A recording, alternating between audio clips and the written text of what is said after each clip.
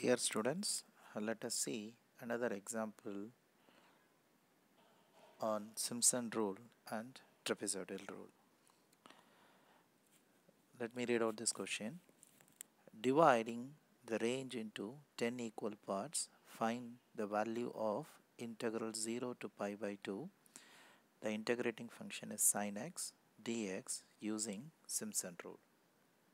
So in this example, we will solve this integration by Simpson 1/3 and then 3/8. So to start with the Simpson 1/3, we need to define a table for the given integral. So to define a table, first let us define a function f of x. So what is your integrating function? F of x is sin x. And then we need to define the value of h. So already we have seen how to find the value of h. The formula is upper limit minus the lower limit over the number of interval. In this problem, it is given as divide into 10 equal parts. So we will divide it by 10. So now what is the value of h? It will be pi, and pi by 2 minus 0 is pi by 2, and this 2 will come to the denominator, and on multiplication with 10 will give you 20. So the value of h is pi over 20. Now let us define the table. The first value, the initial value, is 0, and then we add the difference. 0 plus pi by 20 will give you pi over 20, and then the next value is obtained by pi by 20 plus the difference is pi by 20. You will get 2 pi by 20. You can write this 2 pi by 20 as pi over 10, or you can keep it as 2 pi by 20. So my suggestion is keep it as 2 pi by 20 for further calculation. It will be easy to you. Now similarly, we add another pi by 20, the difference value, to get the third term. So the next value will be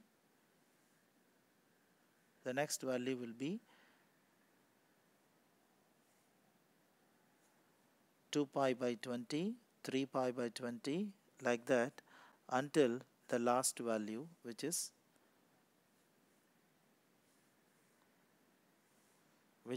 10 pi by 20. Now for each corresponding x, we need to find our f of x. So what is our f of x here? Sin x. Now I am going to substitute the value of x as 0. I told you already, when you are dealing with trigonometric terms, try to change your calculator to a radian mode.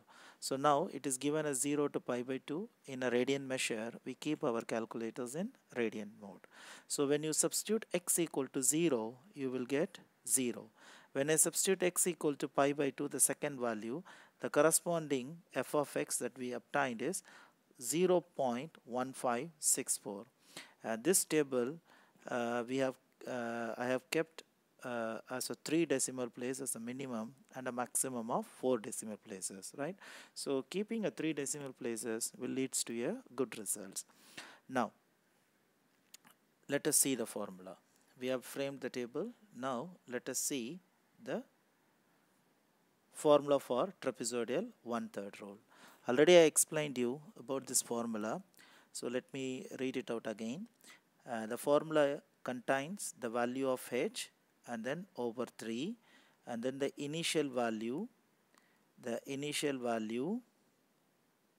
is your y0, y1, y2, y3, y4, y5, y6, y7, y8, y9, and then y10. So here the value of h is pi over 20 over 3, the value of h, open a bracket.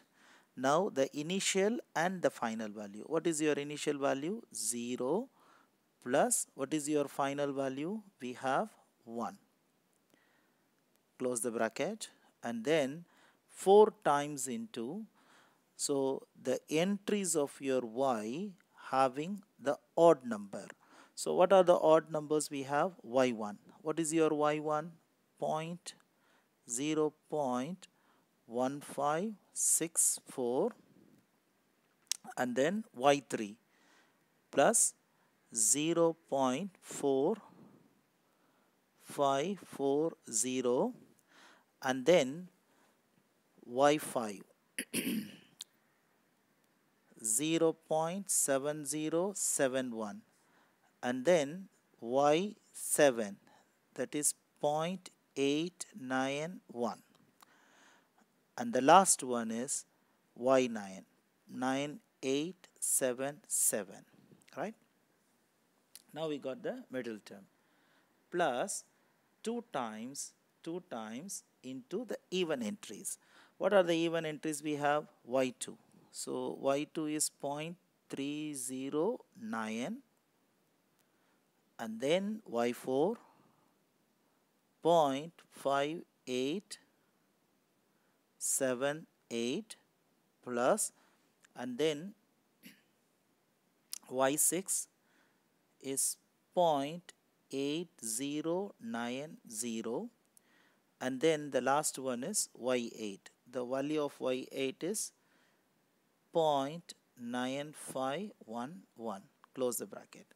On simplifying this expression will leads to the result as 1.000, right? So whatever that I have explained before is written in this terms, right? Now the final result is 1. We got it, right? Now let us apply the Simpson 3/8 rule. According to the Simpson 3/8 rule, the rule has 3 times of h value, which is pi by 20, over 8, the initial and the final value here, 0 plus 1, leave this one, now come to this part. So 2 times of the entries of your y having multiple of 3. So what are the multiples of 3 in our table? The multiples of 3 are, the multiples of 3 that we are having y3, y6 and y9, right?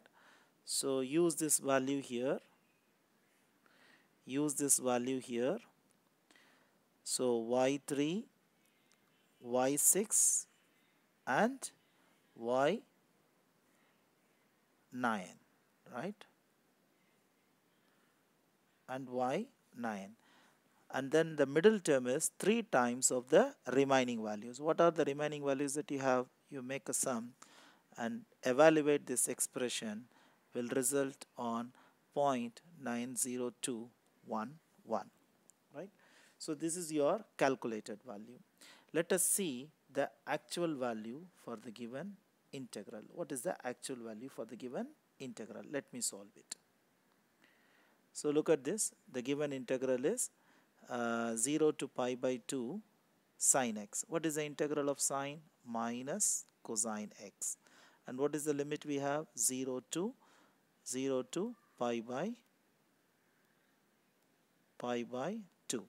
When I apply the upper limit, it will be minus cosine pi by 2 minus of the lower limit, minus cosine 0. Cosine pi by 2 is 0. Cosine 0 is 1. Minus of minus 1 will be plus 1.